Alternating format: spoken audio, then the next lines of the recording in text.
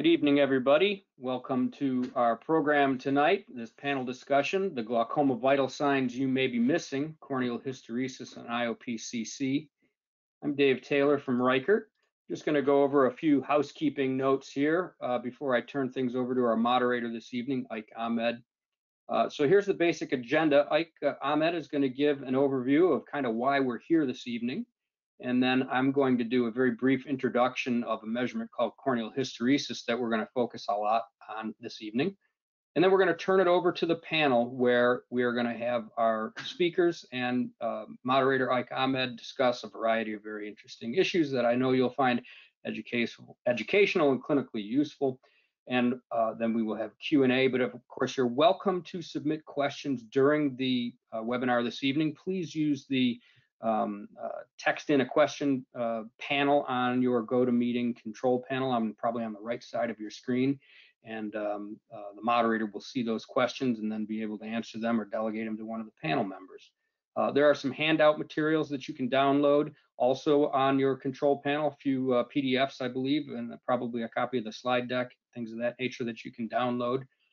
This webinar is being recorded, and we will send out a link to the recording to all of the attendees and registrants after the webinar this evening. And also after the webinar is over, you will receive an email asking you to take a survey. It's a very brief survey, and we'd really appreciate it if you would take a minute to fill out the survey, let us know how we're doing. That's how we improve when we do these sorts of things the next time. There's also going to be a couple of poll questions throughout the evening, just a handful of them. Those are fun and interactive. So please participate in the polls when they pop up. Tonight, our moderator is Ike Ahmed. I'm sure most of you know who he is. He's world-renowned for his surgical skills and groundbreaking work in the diagnosis and surgical treatment of complex glaucoma and cataract cases. Published over 150 papers and books, and as a consummate educator, you know, Ike's always on the podium or on the webinar. He's assistant professor at the University of Toronto, clinical professor at the University of Utah, and director of glaucoma and advanced anterior segment surgery fellowship at the University of Toronto, just a few hours north of me here this evening. And he is the medical director of his practice, Prism Eye Institute. So at this point, I'm going to make myself disappear and turn it over to Ike. Dr. Ahmed. Well, thanks, Dave. I mean, we could have a debate on who has a better hockey team, Toronto or Buffalo, but we both probably won't make the playoffs, so that might not be a very good debate. And yes, I would love to be more at the podium than here virtually, but that's the way we are, and so it gives us an opportunity to share here online. It is a pleasure to be here tonight. This is a topic that for me has really, over the last few years, become of increasingly interest. And, you know, the title of this webinar is talking about glaucoma vital signs. And as we know, of course, with vital signs, whether they're heart rate, BP, respiratory rate, or whether we're looking at APGAR scores or glaucoma or Glasgow glaucoma scores, you know, really vital signs are critical to assess the status of disease or the shape of how the human body is reacting to stress. You know, we have a certain number of vitals that we look at for glaucoma, and traditionally we have our usual values. Decision making is becoming more and more complicated, as we know. We have imaging, we have perimetry that's been, you know, further advanced, and then we have a series of risk factors. Of course, IOP is a central part of that assessment, but we realize the shortcomings of IOP. And so, really, this webinar here is really to discuss how do we incorporate hysteresis in this decision making, risk factor analysis, treatment decision making, and day-to-day management of glaucoma. Now, as opposed to the three speakers that we have here, I would have to say I'm a bit of a late bloomer when it comes to hysteresis. I've been following the world literature on hysteresis, understanding the Ocular Response Analyzer, and it took me a while to really jump on sort of the journey of hysteresis. And what really, for me, convinced me was the work that one of our speakers here has done, and that's Felipe Medeiros. I mean, he has published a tremendous amount of evidence looking at the role of hysteresis in risk analytics. And learning from his work really certainly inspired and convinced me that I need to look at this if I'm going to really appropriately get a handle on glaucoma vitals. And so for the last few years, we've been incorporating the Ocular Response Analyzer, understanding hysteresis, looking at the proper IOP values as measured, adjusted for hysteresis. And for us, and we'll share this here tonight, it's really become an important vital sign in glaucoma. So that's why we're here. We're here to share how do we use hysteresis, how do we use the values coming out from AURA in terms of risk factor analysis and decision making and treatment. I'd like to introduce our speakers here. I'm very privileged to have this distinguished group of gentlemen here with me today. And if we can get our next slide, I mentioned Felipe Medeiros, who's now at Duke University, distinguished professor. I think one of the most prolific researchers in our field today, particularly when it comes to diagnostics, whether it's imaging or perimetry, or looking at population-based studies. And it's really his work, that incorporated hysteresis, incorporated the analytics of biomechanics of the cornea, that led us to the evidence today that I think really supports this role. And it's very, very rare you find that kind of precision in an instrument that's been assessed in a very large-scale study that Felipe has done. So we're very happy to have Felipe here. He'll be presenting here as well today. We have Paul Singh, who is someone who's touched almost all kinds of technology in glaucoma and anterior segment. Always adds a nice little flavor to the discussion. And although he's a cheesehead, certainly is very credible and adds a lot of flair to how he describes things. So we're happy to have Paul here as well and talk about the practicality of using hysteresis. And we have Justin Schweitzer here as well, who comes to us from the optometry and the primary care side. Tremendous amount of experience in a wide range of clinical settings, who will be able to give us some insight into how he uses some of the values coming out of the machine and incorporates hysteresis and IOP as well. So before we get started, though, I wanted to get Dave back here to talk about hysteresis. What is hysteresis? How do you measure it? If we can get the next slide. And some of you may or may not know Dave, but I would describe Dave with really one term, and he's basically a hysteresis nerd, right?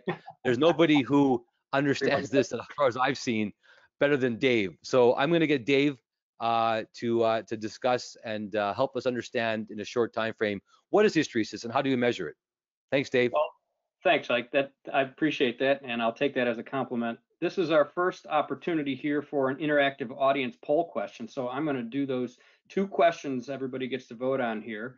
So the first question is, do you, audience members, understand how to incorporate corneal hysteresis into glaucoma decision making? So you should see that poll on your screen now, and you can vote on it, and I'll be able to see the poll results coming in. Most people don't understand how to incorporate it into clinical decision making right now. It's about 40% no, 20% yes, and the rest of you say, I want more information. Well, good. I think that's what we're going to do here this evening. So I'm going to close that poll, and then I'm going to ask the second question on the poll. And the second question is, do you feel that only Goldman IOP values, not other tonometric measurements, should be used for glaucoma decision making? So you'll see that poll on your screen now, and you can vote on that. Oh, wow, very surprising. This is good. I think we've moved the needle over the years, gentlemen. 80%, 88% say no. I don't think Goldman is the only tonometer we should use for glaucoma decision making. So that's good. Well, I'm going to close the poll here then, and I'm going to get on to, as Dr. Ahmed said, describing hysteresis very briefly. And I am a nerd, but I'm also a car guy. And so what you're going to see here in this video is 2 wheels of a model car rolling over an elliptical surface. And the one on the right-hand side is out of control, bouncing up and down. And the other one on the left-hand side is doing quite well. Everything about the right and left side of this model are the same, except on the right-hand side, we have a bad shock absorber. And you might think it's the spring's fault that wheel is flailing around uncontrollably and jarring the teeth of the occupants of that vehicle, but it's not the spring. A spring's job is to return energy. Springs are elastic, and that's what elasticity is. But a damper, a shock absorber, is a damper. Its job is to dissipate or absorb energy. And so the reason that this is important to our discussion tonight is because the cornea and the eye is a viscoelastic structure. And when we talk about measuring corneal hysteresis, it's really the damper that we're talking about, not the spring. So people talk about stiffness of the eye, elasticity of the eye, resistance of the cornea. Those terms do not quantify what we're measuring with corneal hysteresis. With corneal hysteresis, we're measuring energy absorption and dissipation. And if you think about the eye, it's a very stressful environment. You've got intraocular pressure, you've got pressure surrounding the globe, and you've got the ocular pulse hammering away on these structures of the eye 24/7. I heard somebody at a meeting once years ago say the eye is under a constant assault, and I thought that was a really good way to put it. And so the question is, can we measure the shock absorption capacity of the eye? And if so, what does it tell us about glaucoma risk? And I think that's hopefully what our panel members are going to elucidate on this evening. The term hysteresis, just so you are aware, is not something we invented. It's been around for a long time, and it characterizes the response to application and removal of force in materials that dissipate a portion of the applied energy. So there you see a foam mattress. If that was a spring mattress, it wouldn't have a hysteresis effect, but because it's a foam mattress, it has a rate-dependent deformation relationship. The term was coined in 1890 by a Scottish physicist, and it's not new in medicine either. If you go up on PubMed and type in the word hysteresis, you'll find something like 13,000 publications that discuss the term hysteresis. Corneal hysteresis specifically reflects the ability of the cornea to absorb and dissipate energy. It's patented, it's specific to the Ocular Response Analyzer, and is the world's first in vivo measurement of ocular biomechanics. People talked about biomechanics of the eye from a scientific point of view for many, many years, but until there was an instrument to measure something related to ocular biomechanics, we couldn't really do anything about it. So really, basically, if you want to boil it down to a simple understanding, it's telling us how good of a shock absorber is the cornea and the other tissues of the eye. Dave Luce, who's not with us any longer, pioneered this issue, discovered the measurement of corneal hysteresis, and really gave the world this gift. So I always take a moment to thank Dave and remember him for all of his work. The instrument that measures the corneal hysteresis is called the Ocular Response Analyzer. This is how it works. In basic, we shine a beam of infrared light on the cornea. We deform the cornea with an air jet, and we monitor the deformation. When the cornea becomes applanated from the force of the air jet, we get a signal peak, but the air jet continues to impinge upon the cornea until there is a slight indentation. And then as the air jet reduces in velocity and the cornea comes back to normal, you get a second signal peak. So it's kind of a what goes up must come down, what goes in must come out. That's the signal that comes off of the instrument. The green curve there represents the rise and fall of the force function placed on the cornea by the air jet. It's a symmetrical increase and decrease of force. And the red curve there represents the optical system. And the two peaks you see are the inward and the outward applanation events when the cornea becomes flat on the way in and the way out. The offset between the two pressure values that we obtain at those two applanation events is the hysteresis. If the cornea behaved like a spring, there would be no hysteresis and the cornea would flatten at the same point in time or at the same pressure on the way in and the way out. The offset is a result of the cornea resisting deformation. It resists the deformation on the way in, and then it resists the return to its original configuration on the way out. The average of those two pressure points gives us a very good Goldman equivalent pressure measurement, and the difference between those two describes the cornea's effect on the IOP measurement, which we term corneal hysteresis. So that's what we're going to talk about a lot this evening. Just so you're aware, the average value in a normal population from many, many clinical studies is about 10.5. It's just a number. 10.5 is average. Standard deviation is about 1.5. It's pretty stable diurnally, and it's fairly stable with age. So that just kind of tees it up a little bit so you understand the numbers when people start throwing them around tonight.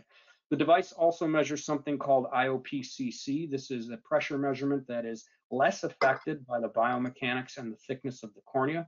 It agrees with Goldman on average, but it is not influenced by corneal properties like Goldman tonometry is. So it's a Goldman-like number that we believe is giving you something closer to the true pressure, and we like to think of it as how a Goldman tonometer would measure if the Goldman tonometer were not negatively affected by these biomechanics and other artifacts of the cornea. The way the information looks on the measurement screen of the instrument, you have your IOPcc that I just described here at the top, the corneal hysteresis in the middle, the IOPg, which is a more traditional Goldman equivalent reference value so that you can appreciate maybe you've been over or underestimating the pressure in this patient's eye all along. And then a bit of a quality indicator like a signal strength indicator called the waveform score, which is on a scale of 0 to 10. So that's the end of my stuff. I'm going to make myself disappear again and turn it back over to Ike. Thanks, Dave. That's an excellent overview, and as you can see, it's a term that those who aren't familiar with, I think, it does help to have some of those as examples, and it's truly an assessment of corneal biomechanics and ocular biomechanics in general. So let's talk about how do we apply it. That's, I think, what people want to hear. And to help us do that, we've divided up the next few minutes in different topics. We'll use a few cases to sort of dive into some of the aspects when it comes to risk, when it comes to making treatment decisions, and when it comes to understanding certain values that come out from the device itself. If we can go to our next slide, we're going to start off with Felipe Medeiros from Duke again. And Felipe, if you can just talk about maybe presenting a case in terms of how you look at this in terms of risk assessment. So thank you for being here, Felipe. Great, thank you. Thanks everyone. Thank you, Ike. Thank you, Dave. Thanks, Ike, for the very nice introduction. And this is an interesting case. It illustrates corneal hysteresis as a risk factor in glaucoma. This is actually a patient of mine that I saw back. I was still in San Diego. And this is a 62-year-old male. He had a diagnosis of primary open-angle glaucoma and had been treated over time with medication and laser trabeculoplasty, and had pressures always on the low side, in the low teens, on maximum medical therapy. His corneal thickness were about average, 545 in the right eye and 541 in the left. And as you can see here, I'm illustrating here the left eye, you can see that he had pretty severe damage to the optic nerve. So this shows the nerves from 2003 to 2013. It's hard to see any changes here because the nerves are really quite already damaged. But if we look at the visual fields, this patient had a double arcuate defect. You can see on the baseline visual fields, and over time they show progression extension of that double arcuate defect. You can see here the Humphrey GPA analysis, and if you always compare to the baseline here, you can see that it's showing the triangles here showing the areas of worsening. Next. And over time, this patient showed progression, clearly progression, enlargement of those arcuate defects, despite pressures that were quite low and despite a normal corneal thickness. So it's an interesting case, especially because the corneal hysteresis for this eye was 6.1. So it's a very low value in this patient. And that, again, that brings the idea here of, illustrates the point of corneal hysteresis being a risk factor for glaucoma progression. So this slide here, I don't know if you do want to go over this already, or do you want to talk a little bit about the case? Sure, Felipe. I think that would be. I think if you could review these two graphics, because these graphics I know have come from your work. Yeah. And if you can maybe just okay. discuss what these show here, we get into the risk factors. Sounds good. So these plots here, they come from a prospective study that we did, exactly looking at corneal hysteresis as a risk factor for glaucoma progression. So what we did, we had a cohort of about 110 eyes that we followed over time, and all eyes we got a corneal hysteresis at baseline, and we followed them over time with the purpose to see if corneal hysteresis was predictive of those eyes who would progress over time. And what you see here on the plots here on your left is that you see the slopes of visual field loss. And the eyes are divided here in eyes with low corneal hysteresis below the average and eyes with high corneal hysteresis above average. And you can see that you see lots of eyes in the low corneal hysteresis that were progressing, and some progressing actually quite fast, but you don't really see many slopes going down in the eyes with high corneal hysteresis. so there were essentially no rapid progressors actually in this group. And the plot here on your right is a plot that illustrates how a combination of corneal hysteresis and intraocular pressure helped explain the rates of change, helped explain the change in visual field over time. So in particular, the interesting thing to look is that a combination of low corneal hysteresis with high intraocular pressure was particularly harmful. So you can see in the area there of that you have the red curves. And the numbers, the little numbers that you see there, they were rates of visual field loss, the percentage of visual field loss per year. So let's say -3% per year, which is -3% per year may actually sound small, but actually you have to think about this in that it will accumulate over time. So if I have -3% per year, in 10 years, I lost 1/3 of the visual field.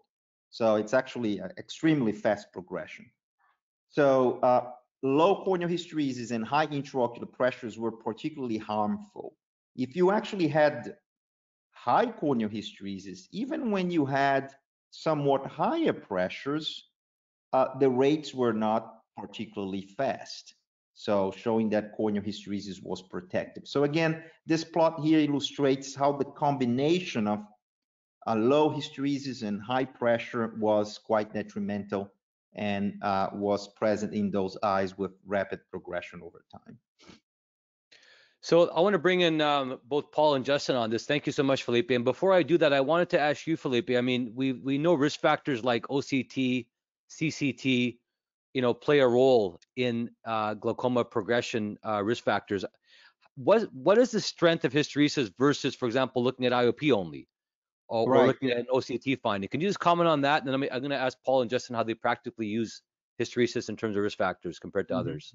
Yeah, IOP is still, of course, a very important risk factor. And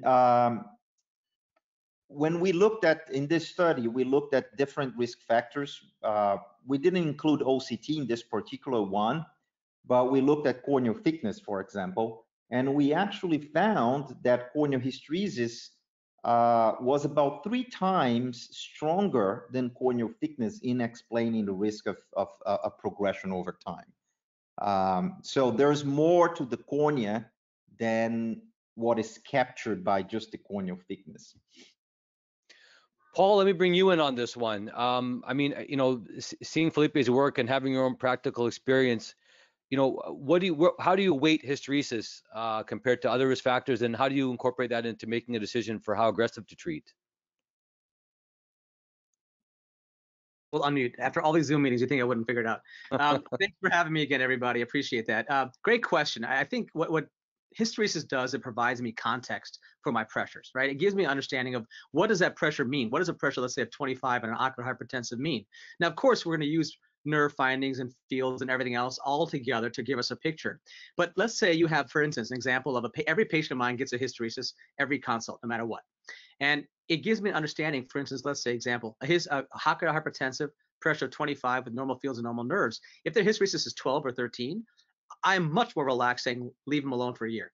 If their hysteresis is 7 or 8, I'm treating them. And so it gives me that understanding and that context of how aggressive I want to be, what's the likelihood I want to follow up with them, and gives, again, context in terms of what does that pressure mean for that patient, more than, let's say, CCT or anything else. And Justin, what about you? I mean, and do you feel that CCT is still relevant? I mean, do we need to still measure CCT if we're getting hysteresis? And how do you look at hysteresis in your management of patients? Yeah, I think of glaucoma like a big puzzle. That's the way I try to think about it. There's a lot of pieces to the puzzle. Corneal hysteresis is definitely one of those pieces, and I'm trying to generate a risk profile for every patient that I'm seeing that has glaucoma. And yeah, I still care about central corneal thickness. We know from the OAT study that thin corneas matter, but if you put me on the spot and said, which one do I care about more? It's definitely corneal hysteresis with all the data that's out there on it. And so I just generate a risk profile. I have a patient that has a thin cornea, that has a low corneal hysteresis, has an elevated intraocular pressure with early retinal nerve fiber layer thinning, and maybe not a visual field defect. That patient makes me really concerned. Patient with, a 550 cornea, 10 corneal hysteresis, maybe early retinal nerve fibrillary thinning. Just like Paul, I'm maybe not as nervous. I'm still going to follow that patient, but I'm not going to maybe bring them back as quickly. Yeah, I think just to add something here, it's important to point out that in general, a thin cornea will be related to a low hysteresis. So the hysteresis and thickness, they are related. Of course, they are not perfectly related, and the case that I showed actually illustrates that. But in general, you will find that patients with thin corneas will tend to have somewhat lower hysteresis. So it's not that they will disagree all the time. Yeah, where I find it really useful is when you have a pupillometry reading that's in the middle 500, 550, 540, and then you have a higher lower hysteresis. That really differentiates those patients. When it's like 620 hit a CCT, usually do have a high hysteresis, and you're much more relaxed in general in that patient. So it's those middle 500s where I really do find it makes usefulness. Yeah. Exactly. Yeah. I want to add a comment for the audience. I should have mentioned that we are taking questions. I see some of you have asked some good questions, and we will come to them because they fit within some of the other cases. I want to ask back to Felipe again. Number one, knowing what you know now, the case you presented back in 2003, if that patient presented now, what would you do anything different in that case? I mean, the pressures were already kind of 10 to 12. They were on meds. Would you look at other factors? What would you do different? I mean, I know it's hard to tell you now, but here's the interesting thing. I ended up doing a trabeculectomy in this patient, which is not something that a lot of people would actually do, but I ended up doing after seeing the progression and seeing the very low corneal hysteresis. I ended up doing a trabeculectomy with mitomycin C in this patient.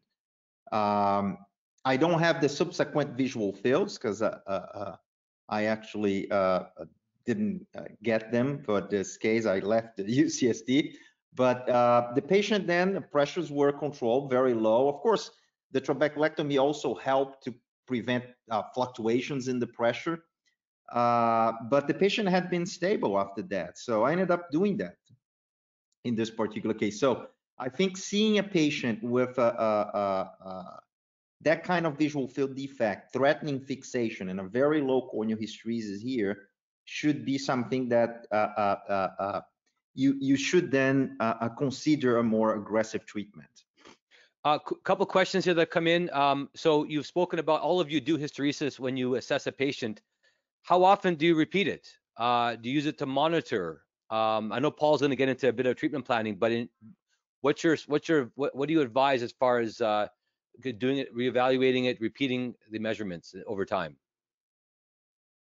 I mean, it's interesting because you do find studies that show when you bring the pressures down, the hysteresis does tend to go up in a lot of patients. Now, I don't use it to monitor, to be honest with you. I still monitor using my fields and my OCTs and, of course, IOP. But it is interesting. If you do, let's say, a trab, or you do, say, bring pressures down significantly with drops, you will find that hysteresis goes up, which is kind of an interesting finding. And actually, as we age in life, we know that the hysteresis does go down as well. So I think it's nice over time to do these every once in a while, but I don't use it to actually follow patients directly. I'd love to hear everybody else's thoughts. Yeah, I'm similar. I get it on every visit, to be honest with you, but it's more so because I'm getting the other measurements that we're going to talk about in a little bit here, like IOPcc, which I really want to see. And obviously you get corneal hysteresis with that, so I'm always glancing at it, but I'm more interested on repeat visits on what's happening with IOPcc and even the IOPg, so I can have all those data points. Yeah, I agree with that. I find that over time, the IOPcc will give you more value for monitoring in general, because the corneal hysteresis will not tend to change that much over time as you're following the patient. Well, good. We have a number of questions on looking at IOPcc and Goldman. I'm going to save them for Justin, because you're going to kind of get into that a little bit, Justin, in terms of looking at those values. But let's go to Paul. Thank you so much, Felipe, for discussing it. I really recommend reading his papers, the DIG study and longitudinal studies that have been done. They are extremely, extremely well done. And it's rare to see the kind of evidence in some of our diagnostics. So Paul, can you maybe lead us into how do you incorporate hysteresis in treatment planning and making decisions for treatment? Absolutely. Again, thanks. Great job, Felipe. Fantastic. And you're one of the reasons why I started using this machine, because of your studies as well. So thank you for all your work as well. But I'm going to talk about some couple cases. I'll try to go pretty quick for the sake of time. Next case, here we go. So, for me as a glaucoma specialist in Wisconsin, kind of in an area where there's no other specialists, I get all types of referrals. The ones who are, does this person have glaucoma, or this person is, advancing with a pressure of 10, like Felipe showed.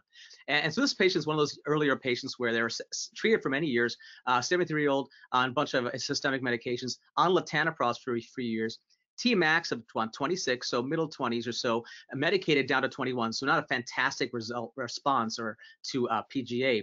Pachymetry in the middle 500s, not very, very high or low, but hysteresis was pretty good, 11.6 in the right eye and 12.3 in the left eye, so pretty high, which was, again, 10.5 is average.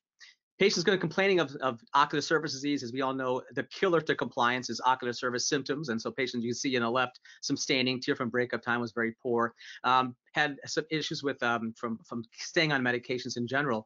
Early cataract, but vision was still pretty good, and had healthy nerve fiber layer, suspicious optic nerves, but no disc heme. And as you'll see here, we go and show the nerve fiber layer and visual fields, pretty healthy fields, nothing that was that scary. Low reliability, of course, patient didn't have a great time taking tests. They had some high fixation losses in both eyes. But look at the fields and look at the OCTs now. The OCT shows a nice healthy GCC, some floaters there you can see. And on the right there has some larger cupping, but again, the RNFL looks fairly stable, fairly healthy rather. The T-stent looks pretty good. And again, GCC was pretty healthy. So there's a patient who has high hysteresis, Tmax in the upper 20s, middle to upper 20s, taking latanoprost with very minimal response. So is it POAG? Is it ocular hypertension? And Cota, what do we do? And so do we need to treat this patient right now? With those high hysteresis, kind of like Felipe showed in his graph, if you have a high hysteresis around 11 or so, having a pressure in the 20s, you really didn't see significant progression over time. And so for this patient, I decided to take this patient off the latanoprost and said, hey, let's just stop the latanoprost. Let's watch you. And actually, we've been watching now over a year plus, and fields have not changed, actually. It's been pretty stable. And again, we'll always keep watching fields and nerves and IOP. But this is an example where I felt much more confident by having a high hysteresis, saying, I'm okay, I feel comfortable. If I just looked at the pachymetry alone being 560, 550, that wouldn't tell me a lot of information to say, maybe I will treat this patient. Number two, it also explained why maybe the PGA didn't show a significant response. Nate Radcliffe and others have shown some great data showing that when you have high hysteresis, we don't sometimes see a significant response to PGAs quite as high or as much as we see with, let's say, lower hysteresis as well. We'll talk about that. But that was also another rationale for maybe why the PGA didn't work as well. So that was one extreme, kind of does this patient have glaucoma? Do they need to be treated? Well, the other kind of scenario is a patient like this, a 60-year-old patient who's had POAG for about 11 years, no significant family history, on a bunch of systemic medications, but also on a bunch of ocular medications, bimatoprost, brimonidine, timolol, so not having a great deal, again, tolerability was a big issue. Compliance was a big problem as well. Pressures were in the low 20s max, and then medicated into the middle to upper teens on multiple visits. Pachymetry, pretty, again, 530s or 540, nothing really significant either way. But the hysteresis, again, was very low, 7.9 in the right eye and a little bit lower in the left eye, not too bad. But that right eye was concerning of 7.9. And when you look at, and Justin's going to talk more about this IOPcc, which is this kind of hysteresis adjusted IOP, but it does give you some understanding. So again, the IOPg, which is the Goldman equivalent, was kind of in the upper teens, it was in the middle teens rather. But when you look at the IOPcc, the hysteresis adjusted pressures, it actually showed me that the pressures were in the higher teens to low 20s actually. So what I thought was controlled for a while probably wasn't really as controlled as I thought. And you can see here the nerves, looking at her exam, pseudophakia, had cataract surgery, and we'll go to the next slide here. Nothing really fancy with this slide. But the fields looked pretty good back in 2016. Again, so when the patient was started on many medications, PGA was fine. So we said, okay, PGA pressure upper teens. Well, then in 2019 was in the upper teens with pressures, but look at that field in the right eye. So we added a combination brimonidine timolol to that patient. Came back again this past year here, just last few months ago, and look at that right eye. Fields are progressing pretty rapidly. And so the question is why? This patient's pressure in the middle teens on Goldman, but yet the IOPcc showed pressures were probably in the higher teens to lower 20s. So this is an example of a patient where I said, hey, look, I'm kind of worried. Look at the nerve fiber layer. progressing over 5 years. That inferior nerve fiber layer rim is completely gone now compared to what it was about 5 years ago as well. You can see the inferior RNFL completely gone now, and that big bundle defect inferiorly. And so, next slide. Basically, look at the GCC, it's completely wiped out in the right eye. This is a patient under my nose had gotten worse significantly. And I kept kind of watching, and then the IOPcc recently kind of tell me, hey, Paul, you might have to worry about something here. So in summary, this is a patient who is progressing despite pressures that were in the middle teens in that one eye only, more than the left eye. Left eye was pretty stable on fields and nerves. And what could be the rationale why? Well, the low hysteresis. And there's actually studies that show that when you have asymmetric progression, majority of the time, 90+% of the time, it's actually the hysteresis that's lower in that eye than the eye that's actually more stable. So this is the kind of patient I said, hey man, I'm not gonna leave him alone on drops. I'm gonna do something more aggressive here. So here's a patient, we can go next here. I went ahead and did surgery. So decided to go ahead and perform in this patient, because the conj was kind of angry and irritated from all the drops, I did a viscodilation and otomy, kind of a GAT with viscodilation. Now the pressure came down to low teens, down to 10, 12 range actually on a PGA, and that's been stable again. So it's been a few months ago, this is what recent case. But I think that's the reason why for me, I got more aggressive and I felt more comfortable saying, yes, we have to pursue something more, and explain why the patient was getting worse based upon fields. Well, thanks, Paul. I mean, those are two great examples. Often stopping therapy is a difficult decision to make, and I think we've learned, what corneal biomechanics may tell us about true IOP, and you explained it well. I thought it was very interesting in that second case you showed, where you had such a difference in the corneal hysteresis between the right and left eye. And I've seen the same thing, where we have eyes with very asymmetrical glaucoma, and the eye with more severe disease tends to have a lower hysteresis, and so that relationship is quite interesting. I want to ask the panel here in terms of how do you incorporate hysteresis in terms of your target pressure? Do you aim for a lower target, for example, if you have a lower hysteresis? How does that adjust? Because we always talk about target pressure, right? We talk about a % reduction or an absolute number based on studies. How do you practically use hysteresis to set a target pressure? When you're starting therapy in glaucoma. Anyone want to take that one? Sure, I'm happy to. For me, we all set target pressures when we're dealing with our glaucoma patients, and it goes back to what I mentioned earlier, which is I'm generating a risk profile for all my patients. And so if there's a low corneal hysteresis versus a patient with a high corneal hysteresis, I'm going to set a more aggressive target pressure for that patient with the low corneal hysteresis, still looking at all the other things like Paul showed, the visual field, the OCT, what was their central corneal thickness. But that low hysteresis is going to make me say, I need to probably drive this pressure a bit lower, and my intervention may be different as well. I may refer for surgery in my practice, refer to a surgeon like one of you guys to do surgery earlier than I would where I might keep them if it was a high hysteresis and just treat with medications.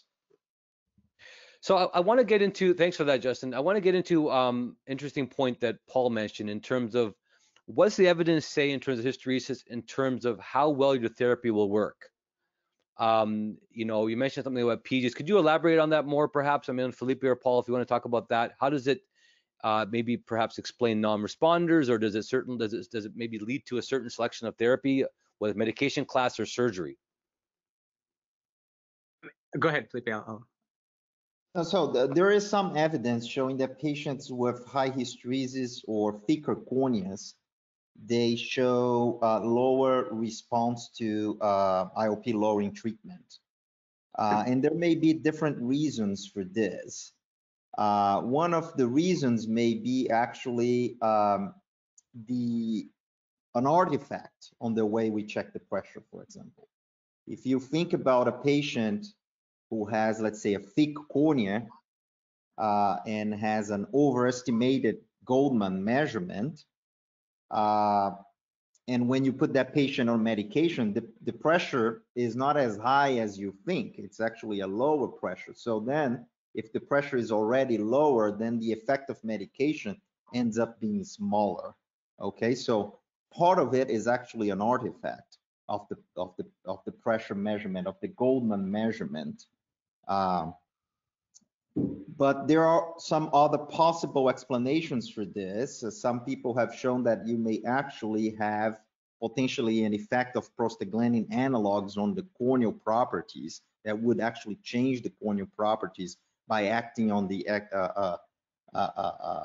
extracellular matrix. So, and in a way, it would make the cornea maybe more soft. Okay, so I do think that most of this is probably explained by an artifact on the measurement. Actually, that's my opinion about it. Paul, what are your thoughts on that? And also, I mean, you know, how do you incorporate hysteresis when it comes to making decisions for surgery? You gave a good example of that in your last case, but what are your thoughts on how does it perhaps, you know, affect what therapy you use and whether it's medications or surgery, or do you incorporate it all or not? Yeah, no, that's a great point. I think that when the hysteresis is high like that, and I do have a patient I want to treat, let's say ocular hypertension, Felipe is right. We just don't know. Is it an artifact? Is it some absorption issues? We just don't know. Is it biomechanical properties and, you know, not allowing it to work as well? But I will say I tend to do SLT in those patients. And I have found in my own clinical non-published experience that SLT works better in those patients that have high hysteresis than PGAs do, in my experience. So I tend to push the SLT world in those patients if I have to treat them for ocular hypertension for a lot more patients that way. In terms of setting target pressures or deciding to perform surgery, in that kind of a case, it does help me understand which patients I would pursue surgery. I have a younger patient in the 50s, let's say, who has low hysteresis.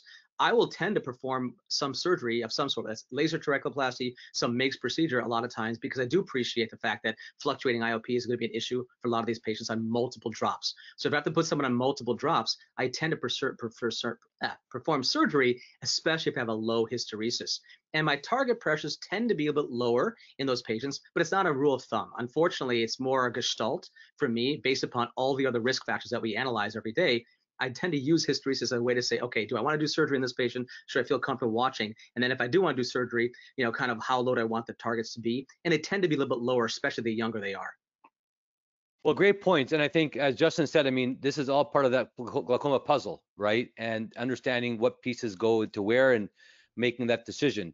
Also important to think about, again, is it's a vital sign. If any of us feel the value of CCT or corneal biomechanics are important for assessing risk factor or adjusting for IOP or both, obviously, you know, it's more than just simply adjusting an IOP, then I look at kind of hysteresis as kind of corneal biomechanics on steroids, right? That this just gives us so much more information about ocular rigidity and hysteresis that I think are important when it comes to making these decisions. So now I'm going to go to Justin. Justin, there's been a lot of questions that have come up, and I've kind of delayed them a little bit because you're going to speak about this next topic, which is how do you, incorporate IOPcc? Do you adjust IOP? Do you make any adjustments for Goldman when you measure hysteresis along with Goldman? And, how do you look at IOP in this new light of hysteresis? So I'll let you present your case, Justin, if we can get the slides up again. And then we have a number of questions that have come up. I'll make sure we get to them and have everyone kind of comment on how do they look at IOPcc? How do they adjust? What values did they use? Is there still a role for Goldman? So those are some of the questions that come up. Justin, back to you. Great. Yeah, thank you. So pleasure to be here. Thanks to everyone and for taking the time. But this is a patient that we've been following for a long time. Came into our clinic really for a second opinion and was with us for quite some time. Believed to be normal tension glaucoma. We never found pressures above 20 that we knew of.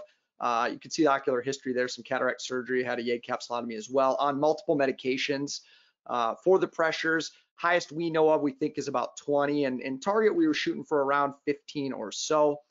We get over to the current visit when the patient came in, and vision's 20/20 in both eyes, and we get into Goldman applanation tonometry. I got 15 in the right eye and 12 in the left eye, and then with the Ocular Response Analyzer spitting out some other really nice information, the IOPcc was reading 21.8 in that right eye, 14.2 in the left eye, and then you can see the hysteresis as well, 8.7 in the right, 10.5 in the left. Pachymetry normal on the maybe thicker side, and then everything else really pretty normal in this patient. We can go to the next slide. And so here's the visual field. So real glaucoma in both eyes, okay? And what you're seeing here is on the right eye, dating back to October of 2020, and then recent visit. This is a recent patient. I just saw this patient about a month ago. The visual field showing some change in my opinion. You can see the pattern standard deviation getting a little bit worse. It made me a little nervous seeing that. That is the same eye that had an IOPcc of 21, but the Goldman reading looked pretty good. Hysteresis on the low end. The left eye, dating back to February of 19, I put that visual field up there just to show you how stable the left eye had been. So really a major visual field defect, bad glaucoma, but really a stable visual field defect from February of 19 all the way to February of 2021. The other complication with this, if we look at the OCTs in the next two slides here, is that it was hard to get an accurate OCT because of the atrophy around the optic nerve head.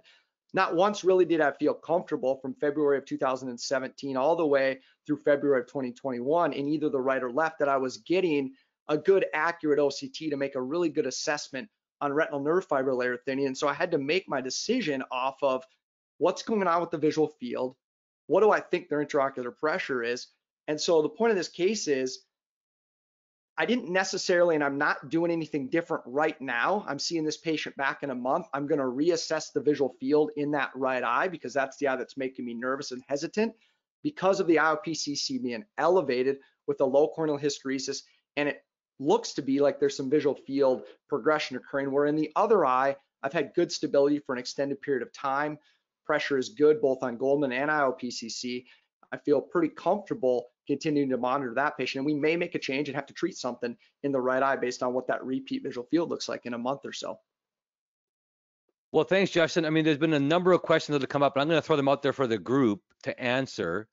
And a lot of them have to do with looking at Goldman. For example, do you still use Goldman and ORA at the same time, or can ORA be a replacement for Goldman? Anybody want to comment on that question? Okay, so I'll say a few things about that. I think ORA could easily replace Goldman. We have a tendency, Goldman has been around for what, 80, 60 years, but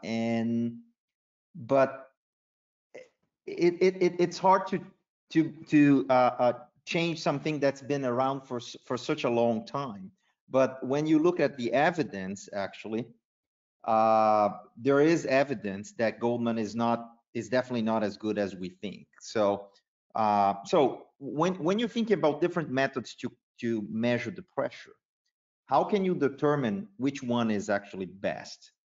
And I think the best way to actually determine that is by looking to see which measurement is better predictive of your risk of losing visual field in glaucoma. So which measurement is more correlated to progression in glaucoma?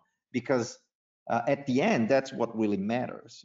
We use pressure. Why do we measure pressure? We measure pressure because we believe that pressure is a predictive factor that's going to tell us who has a chance of progressing, of developing more nerve damage or losing visual field. So then what we did is that we looked at Goldman, IOPcc, and also eye care tonometry, and we had those measurements for about 4 years in patients that had been followed over time with visual fields and OCT and all of that, and we showed that the IOPcc measurements over time were much more related to actually progression over time. So the ability of those measurements to explain progression was better than with Goldman and IOPcc. And I think that's a strong evidence. So I think if people want to, I would feel comfortable in moving. There are, of course, logistics issues that have to be thought about when you're doing that. But overall, I would feel comfortable in doing that. And there's, by the way, there's a recent editorial from Dave Friedman. It was published in British Journal, where he actually claims exactly that. He discussed about if it's time to actually move on because of such evidence. Some pretty bold statements on that too. Yeah. I mean, I'll make a comment on that because we've gone to that. We really are not applanate unless we need to. We've gone all strictly to IOPcc and IOPG, and we applanate when something doesn't make sense. So like in that last patient, you know, I questioned why there was a difference between the right and left eye. So then I applanated as well, just to see if things matched up. But we've actually gone to just doing ORA on our patients, and we have obviously tonometers and Goldman applanation tonometers available in all our exam lanes. But we feel comfortable enough by the work that's been done by Felipe and many others that we're confident enough to treat patients and manage patients that way. Yeah, by the way, the UK GTS, they actually showed very similar results, showing the IOPcc being better than the Goldman for progression in the United Kingdom glaucoma treatment study. And the IOPG is pretty accurate compared to applanation with the Goldmann. So I mean, the IOPG gives you pretty good understanding of what the applanation would be. But I would just say one more comment on IOP in general. As long as you have a consistent way of measuring. So, you know, the aura is very consistent and accurate when it comes to measuring multiple times. So as long as you have the consistent same machine, even if you only use the aura, the bottom line is you want a reduction from that baseline. So if you're using the same machine every time, you're going to make a decision to treat based upon fields, et cetera, and then you want that pressure down a certain percentage. So if you're using the same machine every time, you don't have to necessarily use a Goldmann. You could use the aura and just make sure the pressures were coming down with those measurements. So as long as it's the same machine, it doesn't really matter what you use almost in some ways. So I feel comfortable using that alone, although I do both Goldmann applanation and the aura. So just more questions here. What about using, how would you compare what you're doing with IOPcc versus if you took a Goldmann and adjusted for CCT? You know how there are some tables out there that people have tried to come up with to adjust your IOP value for a thicker or thinner CCT. What is your opinion of that? Is it valid or not? And how does it compare to using just basically IOPcc? Just some questions on that. Anybody want to take that one? I'll do a quick answer. Is the problem is IOPcc is measuring hysteresis versus pachymetry. You could have a normal pachymetry of 545 and yet have a low hysteresis, which would cause the IOPcc to be higher. So it, unfortunately, if you only use CCT, you're not going to be able to understand that a lot of these patients, it's not a rigid one measurement. It's actually the biomechanical properties it's measuring, which is not always correlating the same as a CCT. Exactly. The CCT is not taking into account other properties that are relevant in explaining. You may have two corneas that have the same thickness but very different elasticity or viscoelasticity, and this is not going to be taken into account by CCT. So, in short, like those algorithms, they don't really work. Question about what about using is there a table for hysteresis that if you have a hysteresis, you can then adjust your Goldmann measurement? I know it sounds complicated, but if you have a Goldmann IOP and given hysteresis, is there a table you can use to adjust? I wouldn't really recommend that. So what I do in practice, so you get the hysteresis measurement from the ORA, but you also get the IOPcc from the instrument. So that approach doesn't really make sense to me to do that correction, because you do get, at the same time you get the hysteresis, you do get an IOPcc. So I don't really see a point of doing anything like that, really. Okay. I want to bring Dave Taylor back in here as well. And there's a question that's come up about maybe other technologies, like what about if you're someone who's using a tonopen or someone who uses eye care? I mean, is there still value in using in measuring IOPcc and hysteresis? Anybody want to comment on that? Well, like it kind of ties into the last question you asked about whether there's a table where you could correct Goldmann based on hysteresis, and the fact of the matter is, no, you can't, because all tonometers are affected by corneal properties in different ways. Goldmann is not affected by hysteresis or corneal thickness to the same magnitude as an old-fashioned air puff tonometer is, or to a rebound tonometer. Those two technologies are strongly affected by corneal thickness and corneal hysteresis. So even though we talk about IOPcc as a hysteresis corrected pressure measurement, that's technically true, but it's hysteresis corrected for the way the Ocular Response Analyzer makes its pressure measurement. You can't then therefore say, well, this person has a hysteresis of 11, so I'm going to subtract a couple millimeters of mercury from their Goldmann measurement, because the Goldmann is affected by all these biomechanical properties and thickness in a different manner. So, you know, I think Dr. Singh hit on it before. Most of these devices are very repeatable. The aura is very repeatable, and as long as you're comparing apples to apples, you know, you should be okay as far as monitoring for changes. Okay, great. We are coming near the end, and there's a bunch of questions here. So, what about and Dave, you can stay on here, man. You can be one of our panelists too. What about in patients who have had refractive surgery? What happens to hysteresis and IOPcc in patients who've had, let's say, myopic LASIK?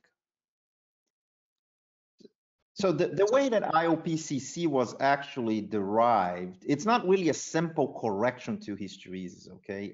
And Dave can speak more about it, but the reality is IOPcc, the way it's actually derived, it will suffer very little influence from refractive surgery. And that was actually one of the points that motivated the development of this at the very beginning. And I'm very pleased to say that I've been working with Dave, and I worked with Dave Luce for 20 years. And at the beginning, we had this prototype, and we're still discussing IOPcc and all the algorithms to derive IOPcc. So, and that was one of the motivations for the development of IOPcc, correct, Dave? That's right. Yeah, actually, that's when we really got a handle on what we were measuring, was by looking at pre and post LASIK measurements and noticing how the two applanation events, what we call P1 and P2, changed in a different manner. And that's actually the IOPcc algorithm was derived from pre and post LASIK data. We basically found a way to make the pressure stay the same in a pre and post LASIK population, and then did some other math and tricky stuff to also make it agree with Goldman and everything else that makes it what it is today. But you're right, it was originally inspired by looking at changes after refractive surgery. Some questions about reliability. When do you worry about aura accuracy with certain corneas, pathologies, or other findings that you have to be concerned this may not be a reliable or accurate measurement? Whether it's corneal scars or corneal edema or Fuchs or other pathology. Like this gets into the waveform score issue, which I know the other panelists have opinions on and experience with. My first suggestion would be, whenever the waveform score is low, question the accuracy, make another measurement, make a couple extra measurements. So the waveform score is a signal quality from 0 to 10. And I think the recommendation for the manufacturers, once you start getting down below 6, you have to start considering that perhaps the quality may not be as high as you like. Is that correct, Dave? Yeah, that's right. It's not quite an arbitrary number, but it comes from some studies. But yeah, when it starts to get below 6, recommend taking a few extra measurements and see what you get. Okay. Maybe I'll throw this out to Justin. Some questions about just operationally using it. How do you incorporate it in your workflow? How do patients perceive the test? Is it are they afraid of it with the air puff? How do you put it through your office? Yeah, great question. So we just keep it in a pre-testing room. We have a couple of them, and we have them in a couple different pre-testing rooms that our patients are going through, and it flows really nicely because they're getting their pre-testing work done, they're getting that pressure done. Really no concern. The air puff, I never have a patient come in and complain to me at all about it. It's not a traditional NCT puff, and so they don't really ever come in and complain about that. And then it's kind of fun to go through it with the patient as well at times to show them what you're getting, because they'll say, well, I think I just had this air puff test before, and you're like, well, this is actually a more sophisticated one. And so I actually spend a little time sometimes going through it with my patients as well. It's been great is with telemedicine lately with COVID. We've done a lot of hybrid visits where patients come in, don't see me, they just take the testing, and then I call them up later on. And we've actually kept some of that. And what's nice about the Aura is that I can get these great, reliable measurements. Patients actually have commented how much easier it is to do that Aura than even applanation in some of our soot lamps. So I'll call the patients up and then do a telemedicine visit, look at their OCT, and say, yep, your Aura was good, everything's stable, see you back in 6 months. So patients actually do find it to be really comfortable and easy to use. What about variations in aura readings based on anatomy? A deep set eye, maybe someone squeezing, a narrow aperture, any artifact from that? I just actually pay attention to the wave score, to be honest. I mean, if that wave score is accurate and an 8, a 7, I feel really confident that it's a good measurement. And if it's getting around 6 or below, then I'm typically going to recheck that and just make sure, and I'll probably do Goldman and do something different. Yeah. One thing to keep in mind is that with Goldman, we can get measurements on those eyes, but it doesn't really mean that the measurement is good. Okay, we can always get a number in the Goldman because we dial that thing, but actually in a lot of cases, it's completely unreliable number. But there's nothing to tell you that it's actually unreliable. And all those factors that you mentioned, Ike, those things can affect Goldman too. And then you get into situations with patient posture. Overweight patients leaning over in front of the slit lamp, pushing into their stomach, and all those sorts of things. So all these tonometers are affected by a plethora of different factors, and I think in many ways the aura is less likely to be affected by those things than Goldman is. I think we've seen patients Oh, go ahead. Go ahead, I've Paul. had a couple of patients actually state that they used to hold their breath a lot with applanation, but they tend to be more relaxed. So I think we're in some ways it's a patient, habitus and the patient posture. I think is easier for some people with the aura. I'm just going to go maybe over a couple of minutes here, just some questions about, nowadays, of course, with the pandemic, how do you clean the device? Any concerns about aerosol and non-contact tonometry? Any comments on that from anybody here?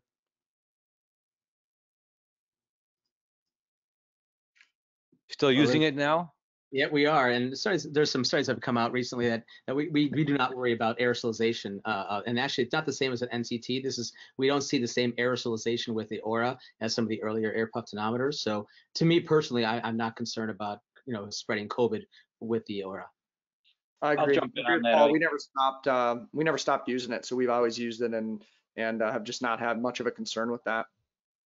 During the beginning of the pandemic, there was a lot of discussion about that, and it stemmed from a 1991 clinical study that was using some 40-year-old non-contact tonometer technology, and they also put supplemental tear film and fluorescein in the eye in order to be able to photograph the splatter that came from those eyes. So two important points. One, that's an unfair comparison because of the technology used had about a 6x harder puff, and they were putting supplemental tear drops in the eye to photograph it. And two, those are droplets, they're not aerosols. A droplet of 100 microns or 50 microns in diameter is not going to stay suspended in the air where somebody could get that into their respiratory tract. So yeah, there are occasions, especially if somebody has an artificial teardrop in their eye, something like that, where a droplet could be produced by any air puff device, but that is not aerosolization. Great, thank you. A question about reimbursement. Dave, you want to answer that one? It's reimbursable, US? There's a code 92145. Some of the Medicare jurisdictions are reimbursing for it. Some private payers, it's not a certain thing. It's not a slam dunk, and a lot of practices will charge patient out of pocket for it.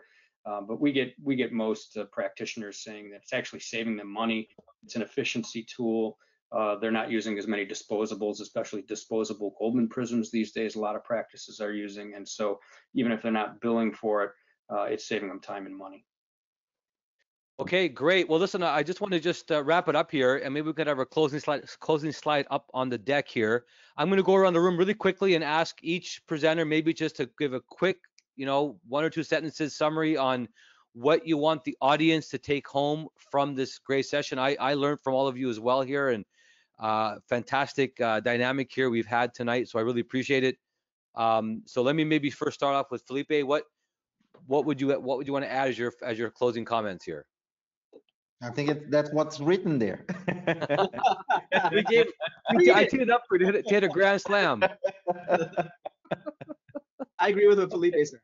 Right. Oh, yeah, I think the two main things is the role of corneal hysteresis as a risk factor to help you not only in patients who already have glaucoma, but also in patients at risk of developing glaucoma, as well as the role of IOPcc as being potentially a more accurate, clinically relevant estimate compared to Goldman.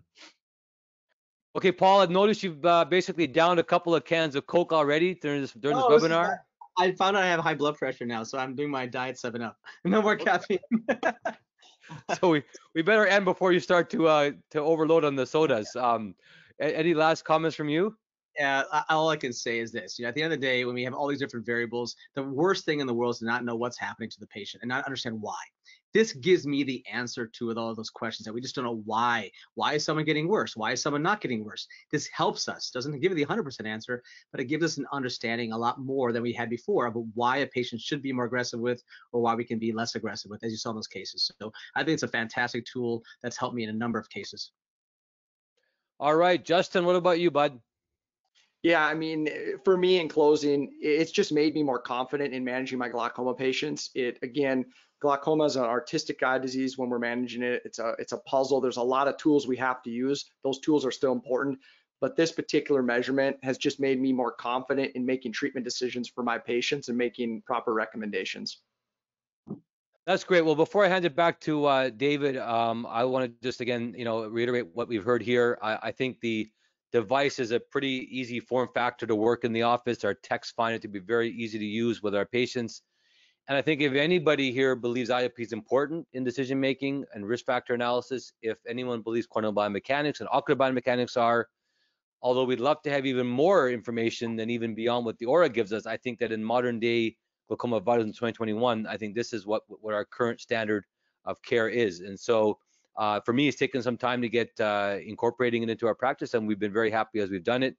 There are obviously a few little watch outs, as you've heard already from the session today, but I hope this has been informative to provide some more information about what we need to do when we come to diagnostics in glaucoma and understanding hysteresis, what it means, how do we incorporate it, and how do we look at IOP in a more corrected fashion. So back to you, Dave, you want to finish it off for tonight. Thank you.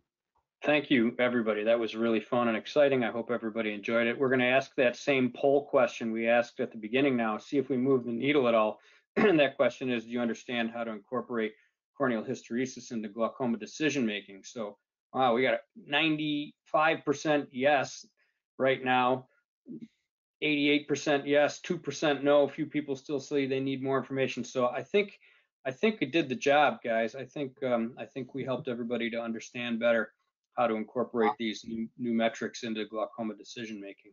So again, thanks to everybody for joining. That's what the instrument looks like, in case you're curious. And you know, Reichert's been involved in tonometry going back more than 70 years now, believe it or not. We are probably the largest single player in the tonometry business. You know, we manufacture the TonoPen, the beloved Pneuma tonometer, non-contact tonometer. We invented it, Ocular Response Analyzer. So we have a deep heritage and a long heritage in tonometry. These devices are engineered and assembled a couple hours south of where Ike is right now, here in Buffalo, New York. And this is the only device on the market that provides corneal hysteresis and corneal compensated IOP, with the exception of these Ocular Response Analyzers Child, the 7CR, which only provides the IOPcc measurement. So if you don't do a lot of glaucoma, if you just want something that gives you a more accurate pressure measurement, but you don't want to be concerned with the corneal hysteresis, then you can pick up that device. Looks the same, operates very similarly to the Ocular Response Analyzer. You want to see one of these things in action, even during these virtual times, we can do a demonstration for you virtually. Just get in touch with us. As I mentioned, we're going to send out a link to view this video, and you're going to get an email to do a survey, so you can get in touch with Reichert. We'd be happy to put on a virtual or an in-person demo for you if you want to see how this thing works in your office.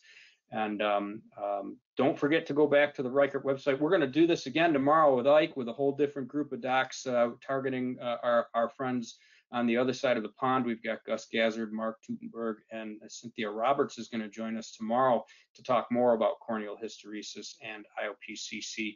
And then in a couple of weeks, on April 8th, we're going to talk about the CATS tonometer prism invented by Sean McCafferty, pictured there on the bottom right of your screen, and with Nate Radcliffe and Paul Karpecki joining us for that session. So some great education being put on by Reichert this spring in place of the trade shows that we hope and know will resume later this year. We look forward to seeing everybody out there in person. And between now and then, drop us an email, say hello, and we look forward to seeing you soon. Thanks again, everybody on the line here tonight, everybody who joined, and our panelists, and Ike Ahmed, our moderator. We really appreciate you taking the time to be with us this evening. Take care. Take care, guys. Thank you. Be well. Take care, everybody. Great job.